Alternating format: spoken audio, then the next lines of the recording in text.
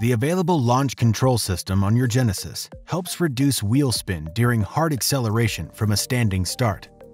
The system can only be activated when the engine is sufficiently warmed up. Also, if any malfunction lights relating to the engine or electronic stability control system are present, the system cannot be activated. To activate launch control, ensure that the driver and passengers all have their seatbelts fastened. All doors are closed, as well as the hood and trunk. The vehicle is at a complete stop, and the steering wheel is aligned straight. Next, select the Sport or Sport Plus drive mode. The mode indicator will appear on the instrument panel. Next, turn off the electronic stability control system. In Sport mode, press ESC off once to turn off traction control. Then press ESC off again for more than 3 seconds.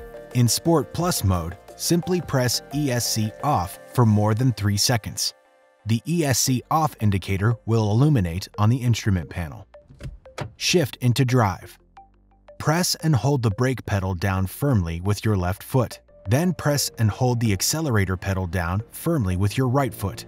The message "Launch Control Ready" will appear on the LCD display. Quickly and smoothly release the brake pedal while maintaining full depression of the accelerator pedal, and the vehicle will initiate the launch. Hold the accelerator pedal down as the vehicle launches, and the message "Launch Control Active" will appear on the LCD display. To deactivate launch control, release the accelerator pedal.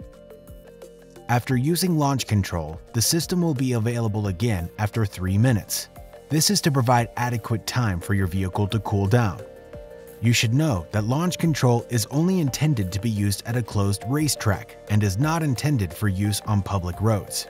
Also, do not use launch control during the vehicle break-in period. For more helpful information on your Genesis, be sure to explore the how-to guides on the Genesis USA YouTube channel and mygenesis.com.